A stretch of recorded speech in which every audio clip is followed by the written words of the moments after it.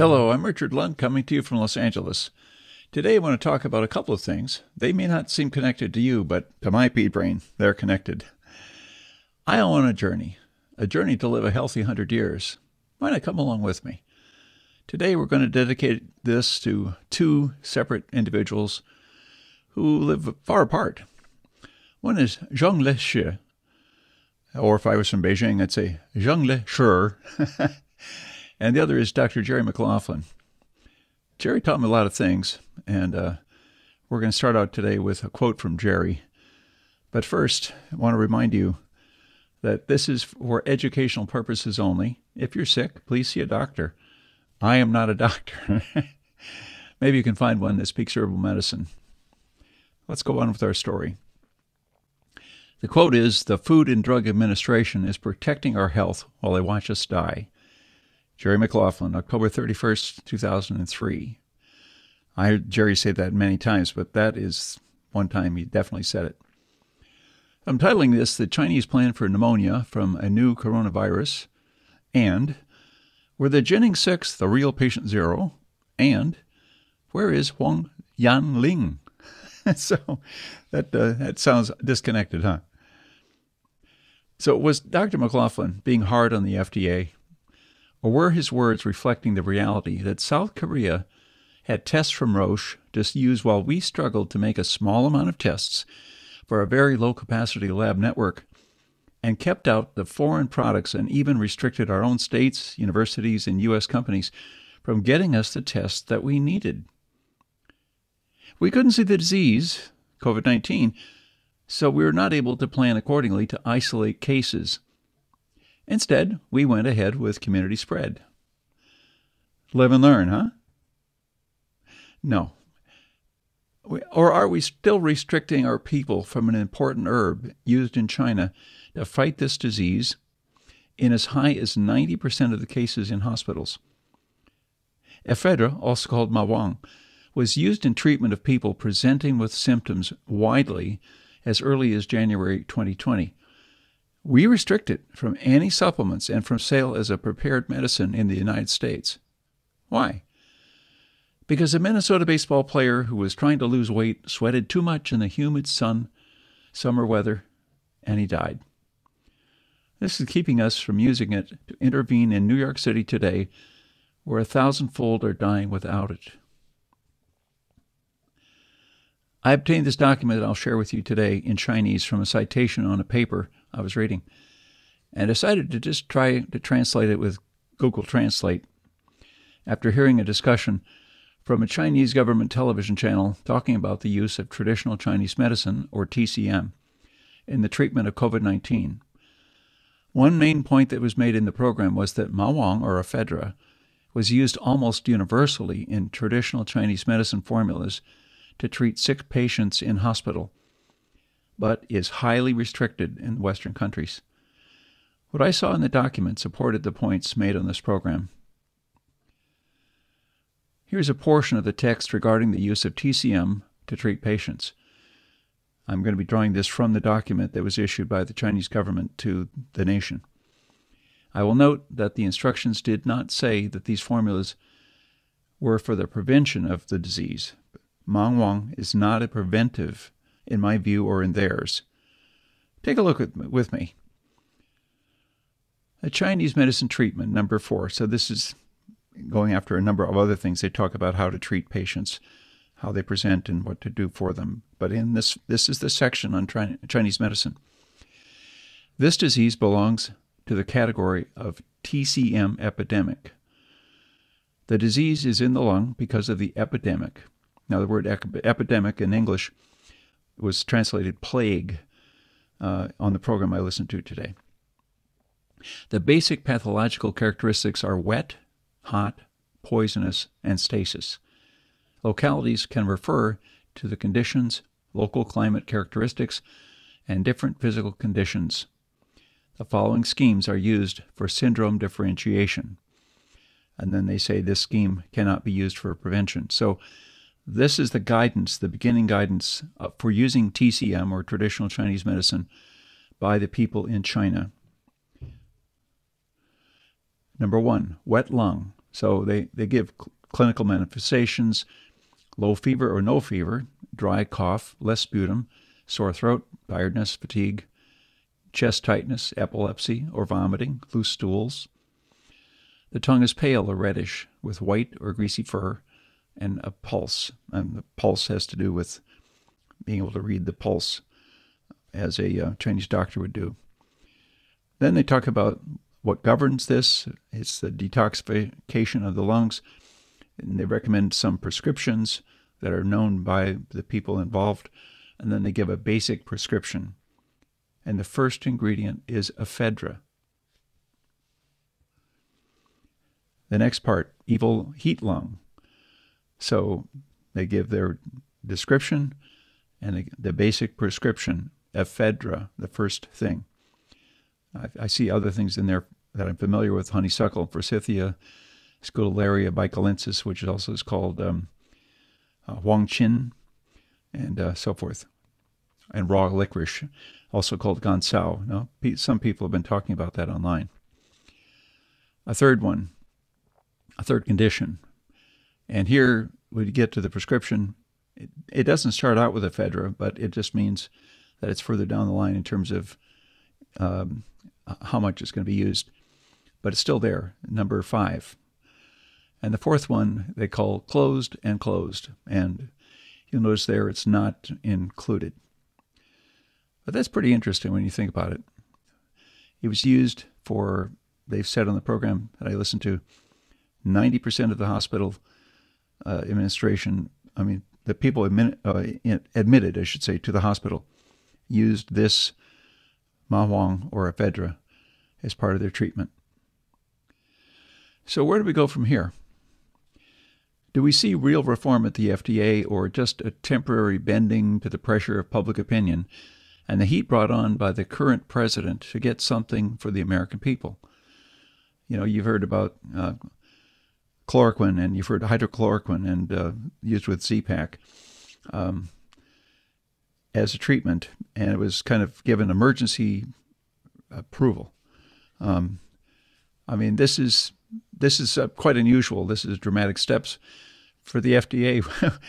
And like I was talking about the Roche test, I think finally now it's allowed into the United States, but you know, under any other circumstances, it would have taken months and months of work for Roche or whoever wanted to import it for them to get the approval. You know, I don't understand how that works.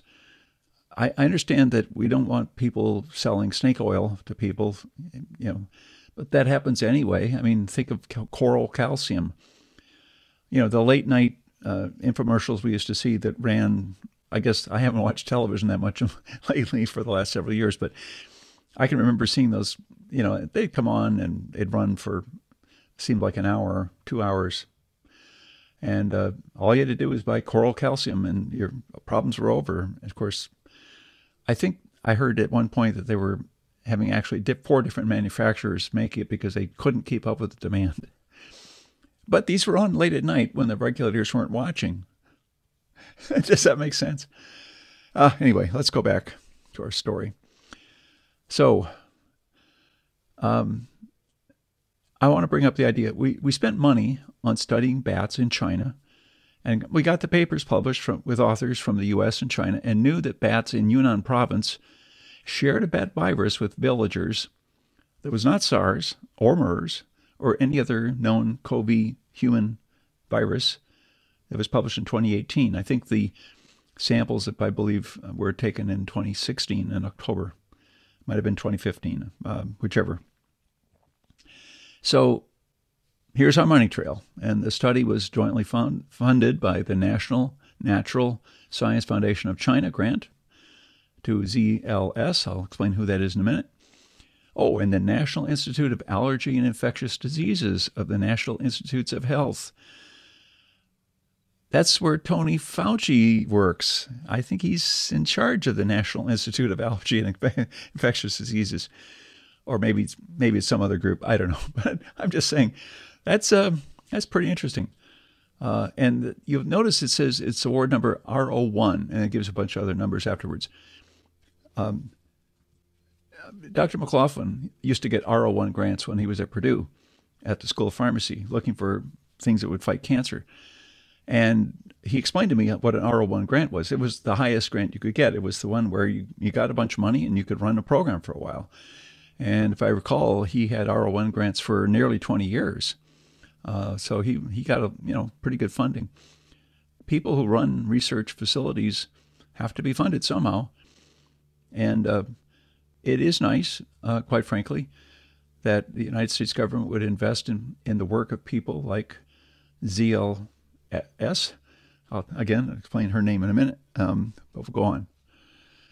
Then there was another person mentioned to PD.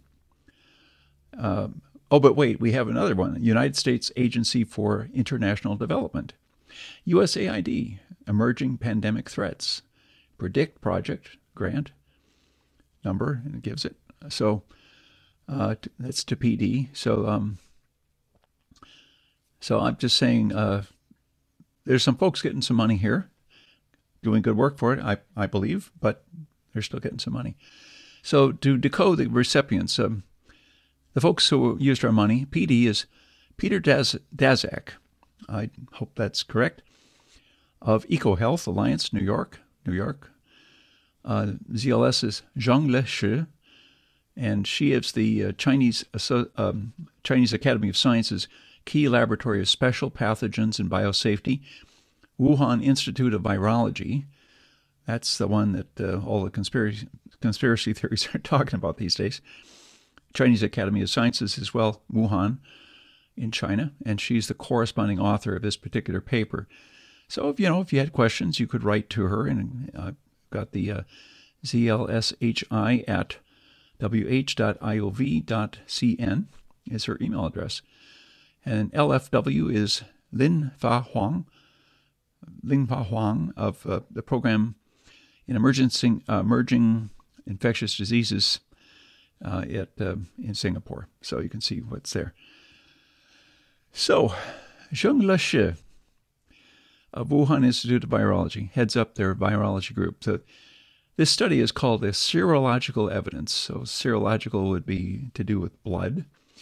Serological evidence of bat SARS-related coronavirus infection in humans that showed that 6 villagers from Jinning in Yunnan Province showed evidence of the nucleocapsid protein from the SARS-CoV-RP3. Let me decode that term a little bit. SARS is the severe acute respiratory syndrome, which was a disease that came up in 2002, 2003. The little r there next to it is SARS-related, and then CoV is the coronavirus, and the one that's called, the name of it is the RP3. So it's a bat virus called RP3, and the RNA was not detected in these 6 people from this. There were 218 villagers that were tested who lived near a bat cave, actually 2 bat caves. That's kind of cool, isn't it? They live near a bat cave. But I don't think this is a superhero show. This is just an old man talking. So we'll go back to this. So these 6 villagers were tested.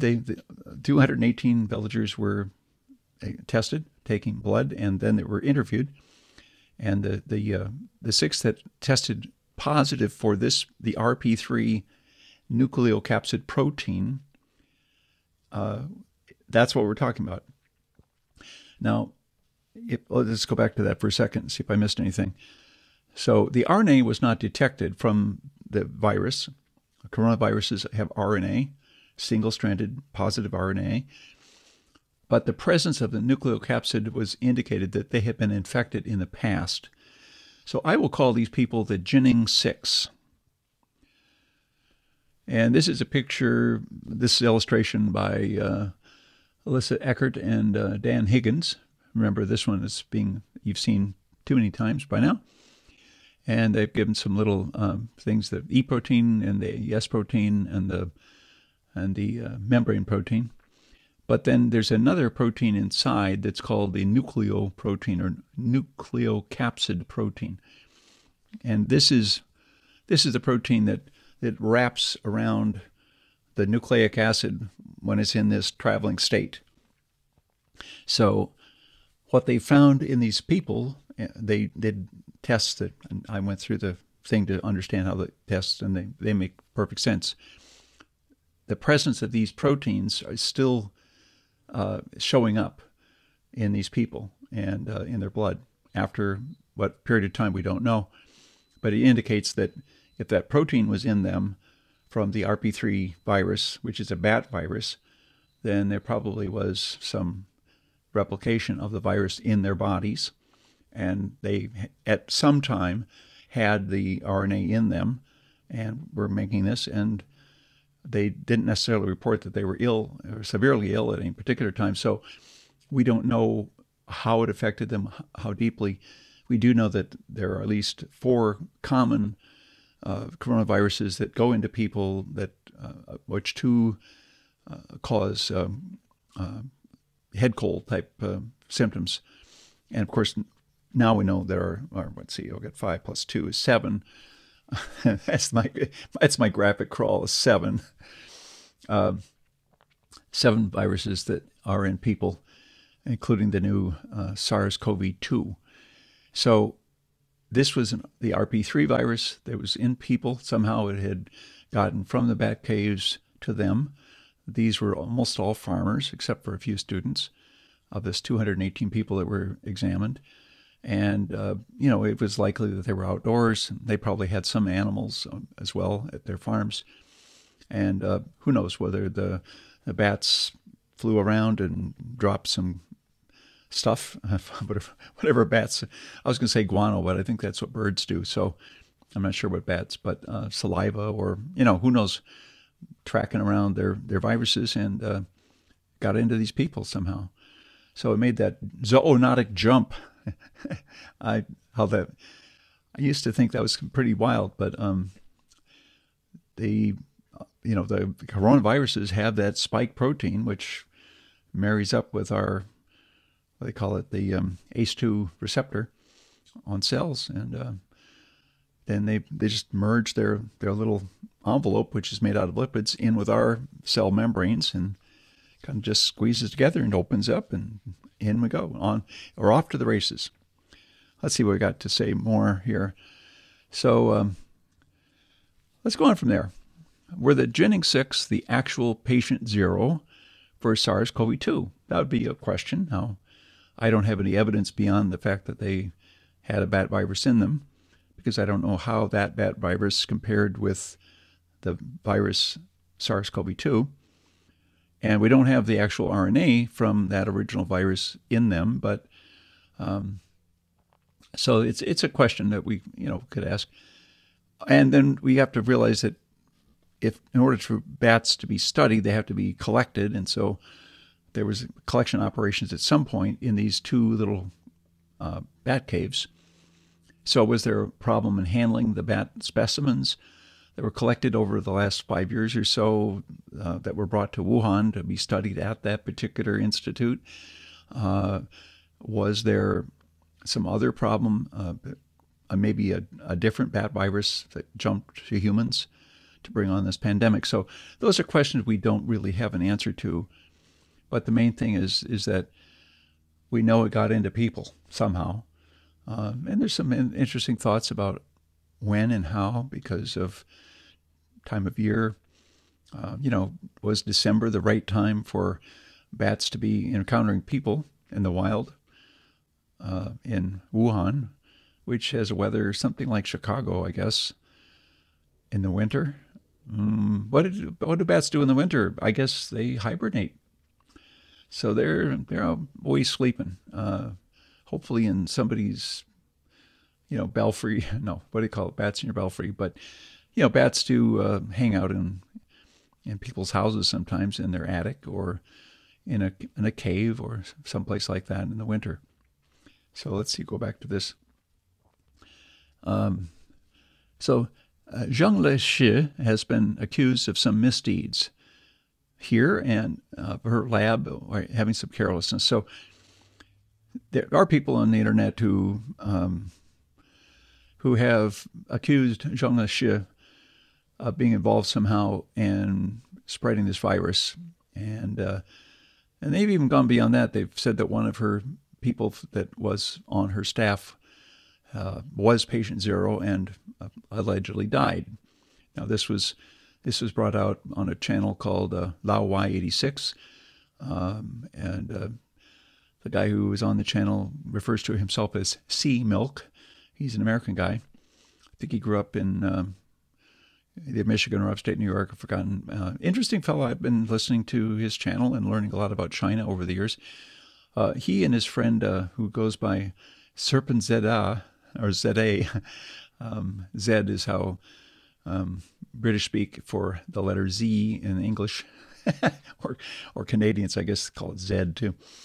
And anyway, so they have a real interesting approach to making videos in China. They got on their motorcycles, these two guys, and they had ways to talk to each other in their helmets. So we had a walkie-talkie, and then they would record the video and record what they were saying as they rode around. And it was really fascinating, and they've done some excellent work to show us about China, to show us lots of areas of China, way more than most tourists get to ever see. But they lived in China. I think Lao-86 channel's head, C-Milk, again, I wish I knew his name. I don't. And if I did, I'd be happy to tell you.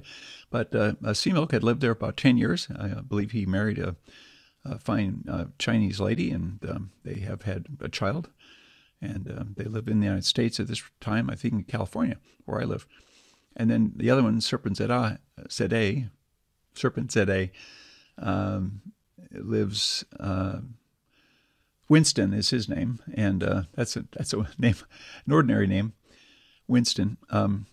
He also married. He married a Chinese doctor, and I can't remember if they had a child yet or not, but they're back in the United States now. He was from South Africa originally, and his wife, again, is a Chinese national, or has been. So, they have their points of view. It's kind of funny. The Serpent ZA's wife, is being a Chinese doctor, is connected in her mind with traditional Chinese medicine and Western medicine. But both C-Milk and Serpent ZA poo-poo Chinese medicine. Now, there are cultural practices which may sound crazy to us as we hear about them. They like to bring up the bear bile medicine, stuff like that. And I get it, okay. But I also, I personally go to a Chinese doctor along with my Western doctor, and have been taking Chinese herbal tea that I've been making from the directions I've received from my Chinese doctor for the last, at least the last 3 weeks, drinking it every day as a preventive and as preparation in case I do become infected. And we'll talk about that another time perhaps, but I'm just saying I have a high regard for traditional Chinese medicine, and I've certainly been benefited from it in the past. But I'm getting off track here a little bit. So, Zheng-Li Shi has been, in the news and in reports, has been accused of having some kind of malfeasance or a mistake or some screw up in her lab. And today I read about her responses. I mean, she originally said that she had sleepless nights over this, concerned that there was something that had, gotten loose or whatever from her lab. And I believe her. I just, when you think about a person, I mean, these are scientists, people that have given their life to scientific work. She spent many years, at least nearly 2 decades, I believe, working in this field. Why would she lie? Why would she cover up? This is a person that's taken real risks. When you think about it, she has been a researcher who's risked her own life going into bat caves and taken a chance of bites and injuries that could have resulted in a very bad outcome for her. I don't know her personally. I don't have reports from those who do, but just been around science people enough to know, to have a sense of a person, and and her responsibilities and how she's taught about it. Well, this accusation came out about how there was this missing researcher from the staff of the Wuhan Institute of Virology. Yang Ling is said to be missing and is named as patient 0 by some people. That's a big accusation, and I think they're basing it on the accusations from a guy named Botao Xiao, and he says he has inside information. He knows people from the Wuhan Institute of Virology, and that there's been this problem. And the real evidence that C-Milk presented was that this person's picture and their biography, their bio, the things that they've done, has been removed from the website, but the name is still there.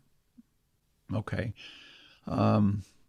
He also makes reference to a particular ad for a research scientist. They're looking to hire somebody from the West who speaks English well, also has all these other qualifications to work there. And it was listed at coming out from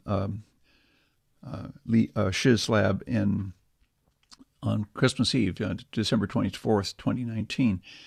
And in the description of the researcher, Shi, it was said that she had discovered that there were new viruses that were transferring into people. Well, when you go back and look at her published work that's available to everyone to read if we want to in English, that's what she's seen. So it's, I don't know. I mean, was it possible that she was aware? Because I know that Ian Lipkin had talked about being aware of something going on about the middle of December in China, and then went to China in the second week of January, I believe. So it's possible that she had heard some things about some new things and maybe wanted to add somebody to her staff. But you have to remember that these scientific papers that are published are, they're based on real research in the field or wherever, or in the lab. And yet they had to be written up. And so the one time I was in China in 2005, I went to a particular group in Tianjin that was working on studying, the natural plants. And I met a fellow who was an American who was helping them out, who was there. I think he was given a modest stipend. And he was just helping them out with their English. Now, if you had a person on your staff in China who was a native English speaker, they could make sure that the words would be put down correctly and that it would make sense to the reader, and they would be more likely to be accepted for publication. I mean, that's the near and the far. That's the long and the short of it. And so I understand why an institute would want to have some people on their staff paid for, by the work, that could both do some scientific work, but also would understand it enough to be able to write it up and submit it. So I think that's a perfectly reasonable thing. And the fact that this person seemed to be missing in action, and therefore, that she would be the one. Well, anyway, I did find a couple publications from this young lady, one Yan Ling. So in the English publications, it'd be listed Yanling Huang. So Huang is her family name. So she published twice in 2015. Oh, but wait. And now I see another. And she's listed first on this publication called Association Between Lifestyle and Thyroid Dysfunction, a cross-sectional epidemiological study in the Shi ethnic minority group in Fujian province in China. Published 30th July 2019. Now, if anyone wants to, have a conversation about that paper, I've listed the author, the corresponding author, and his phone number and his email right there. So, go for it. So, it's a puzzle to figure out how we got a bat virus, maybe it was from a strain of horseshoe bats, maybe it was from another strain. If it was from the horseshoe bats from those caves, how could it go 600 miles to Wuhan in the cold winter season while bats normally hibernate. If the bats came from Wuhan, maybe a different type of bat, because they have bats that live there, they would still be hibernating in December. So whenever the zoonotic jump happened, it would make sense that it would be in a warmer season. Well, more study is needed, as they say. Well, let's think about things. So we've got ephedra that I think we ought to have available to us now. I told that we could buy, the actual plant parts, and so I'll have to try to track some down in case one of my kids gets sick, or I get sick, or my wife does. I wish we could buy it. I wish we could buy a standardized product that was made seriously. Maybe we need a doctor's prescription, but, that wouldn't hurt. It might help us a lot in this season, but I'm not going to wait for the FDA on that one. I give up. But, maybe they'll think differently in the future. Maybe we'll have some breakthroughs. I think it's important for us not to attack scientists unless they're really of a Dr. Mengele kind of form, because they are the ones that will help us in the future understand what our threats are. We are going to have more coronavirus problems during my lifetime, as long as I live. And, it's important for us to understand them when they're coming, and we need to be prepared. We need to be ready. We need to have the right equipment in place on faraway, sentinel labs so we can deal with this. I have to say that I think the WHO has received fair criticism, but the scientists who work there are probably pretty good people. So maybe we could, get a hold of the people at the top and,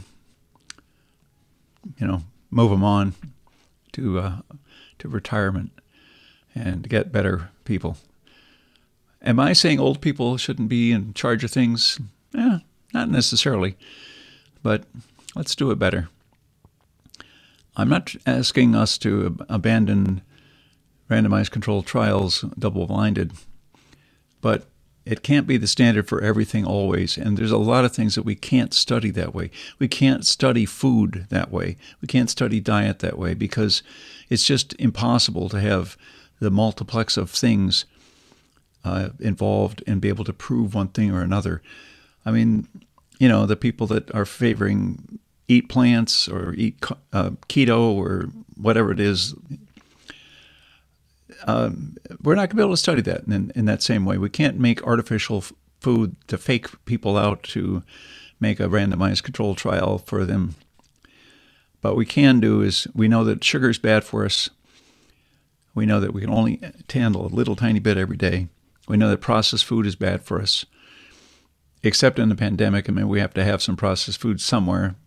But it could be just canned beans. It could be other things that are canned or frozen. Just make the food simply. And if it's got a big ingredient list, we could stay away from that. We don't need that.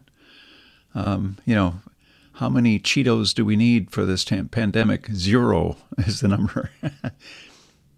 Let's respect the scientists. Let's give Zheng-Li Shi a break. And let's try to be kind to one another. Let's wear the mask we have, not the best one that we can possibly buy. If we got a bunch of them, share them with your neighbors, share them with your hospital. And if you don't have them, make your own. And we got to do things proactively. We can't wait for the government to tell us that it's time to wear a mask. We look at, we looked earlier. We made reference to South Korea and the United States. They had their first COVID patient recognized on the same day. Is South Korea in trouble today? No. They handled it because the people had dealt with SARS in the past, in 2003, and they knew what to do. They need to cover their mouths and nose when they're out. They needed to be able to stay home. And they knew how to quarantine. In the United States, I'm still getting people that I see on Facebook talking about how it's stupid and why they don't need to do this. And not that many people are dying, and more people die from the flu, and so, you've heard it. I'm afraid that we're going to see our 50,000 flu deaths this year. I'm afraid we're going to see our 50,000 flu deaths this year with a lot more people than that. This has been a high number of people dying this year from flu. But I just can't imagine that we won't go way north of 100,000 from this COVID-19. And I don't want to be one of them. Nobody does. So let's see what we can do. It's coming up on Easter, coming up on Palm Sunday. For those of us who are followers of Jesus, remember what he did for us. He laid down his life for us. And perhaps it's time for us to suffer and care for others and do what we can. I want to wish you all peace, and may you live a healthy 100 years.